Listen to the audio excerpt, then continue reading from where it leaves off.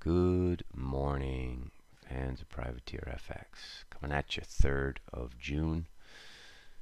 Had a gap open here in equities, which kind of ruined our trade of the week, which was to sell equities. But we don't want people chasing. We don't want people hitting bids in the 30s. You know, we were thinking we were going to be able to sell some between 50 and 60. Now that is off for now. We will be fading this if it goes back up towards 50 and 60, but the trade of the week is on hold right now. I have a feeling it's going to be short euros. But as soon as I get my thoughts specifically together, I will let you know. So equities look bad. We're using 2780 as resistance, so anywhere near here you can sell. We do think 2700 and specifically 2725 will hold the first time. This was the very important low on the 8th of March, which led us to a good 100 handle move there, 2-week move to the 25th of March. So should be support there first time. Euro, we have all of these PMIs out today, should be negative. First one is Spanish at 915. Then we have Italian 945, French and German.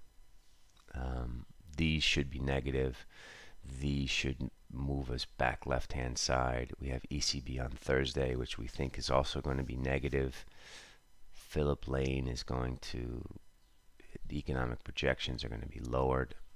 So we're expecting a bearish ECB. And then we also have this massive technical level here, 111.08, which we think is going to break this week. But you need a series of events to come good. The first has to be negative PMIs. The second has to be negative ECB. And then we'll deal with non-farms on Friday when we get there. So we have a lot of risk going into that. But could be a good little trigger to sell euros today on these negative PMIs. What else? Aussie, we have rates tonight. Good chance this squeezes a little bit higher going into rates. Very hard to trade this going into the RBA. Pretty much everyone's pretty sure they're going to cut, but we won't go in with a position. If you're short Aussie yen, just square it up and restart, retrace, refresh. We do like getting short Aussie, but we just feel like you need to get this risk event out of the way before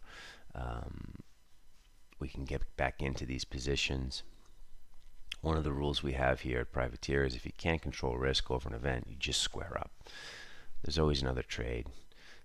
Get over yourself. And you know, this is the way we roll. Of course, if you're a massive long-term trader, long-term swing trader, and your stops are above 72 cents, then it's a different little kettle of fish there. But we're more short-term, medium-term, you know, 1 to 5 day intraday, and then 1 to 5 day positions. So this is how we manage risk over here. Shutting up now about risk. What else? Euro yen looks bad. Same sort of proxy as euro dollar. We like selling euro yen today on any bounces. 121.40 looks like a nice place to sell.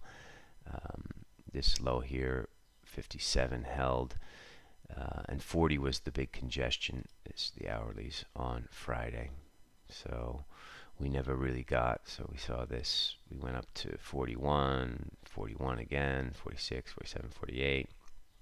And then we had the fix. And 121.40 looks like a nice place to sell euro yen today.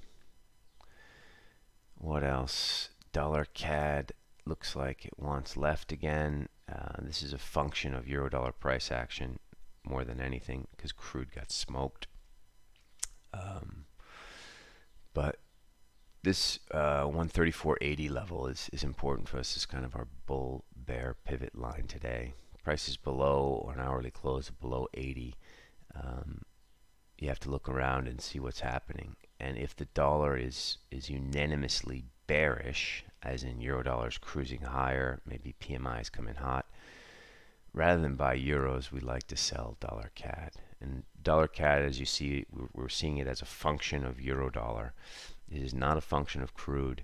It is not really a function of risk off metrics right now. These correlations are not really in play. What is in play is its correlation with euro. That's the way we see it, and this is recently how it's being driven. We talked about Aussie yen and Aussie. Be careful there. Dollar Swiss approaching the 200-day moving average. We're not suggesting buy this. Looks like the market's caught a little bit long dollar Swiss, and so this stuff often slices through. Like here in March, we went 100 points through, or 70 points through the 200-day, then had congestion and then back up. But there will be congestion here. It's not super helpful, but within sort of 50 points of the 200-day. Just avoid dollar Swiss. I don't know why I'm even talking about it. Lastly, cable. This looks like it's turned. A lot of bad news is priced into cable.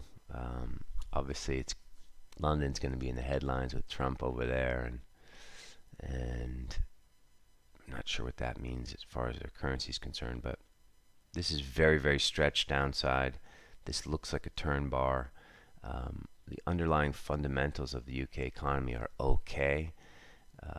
It's just Brexit bullshit that's driving this. Is bad Brexit priced in here? Obviously, no Brexit is not priced in, but I don't think the House of Lords is going to let no Brexit happen. Anyway, there's every chance cable turns higher, and for us, euro sterling is the one. So obviously, a new daily low on euro sterling will be 88.22. We don't mind being short euro sterling with a stop above 88.73. So this is kind of on our radar, possibly long cable. BTPs, we still are selling high ones. This is going to open in the 70s. I don't think we're going to get much of a high one. And boons, if somehow things go risk on, this is the one we sell. Obviously, we're not considering risk on at the moment because everything's very risk off, but boons are massively stretched, and this will be the first thing we smash if things somehow turn. We're obviously incredibly far from this turn, but just to have the flexible mind, trading mind thinking, you have to be flexible, right? So it's a series of what if conversations in your head. And even if the most outlandish what if stuff goes in your head, you have to have a response for it. For us, risk on, we sell boons. Anyway, I've said enough. PMIs are going to be driving the European morning today, and this will be a huge focus for us. The rest of it is sell high ones on risk, and perhaps buy some cable, and be aware that the RBA will be tomorrow morning in Europe, 6:30 a.m. All right, make some dough, everyone. Have a good day. I will talk to you through Twitter later.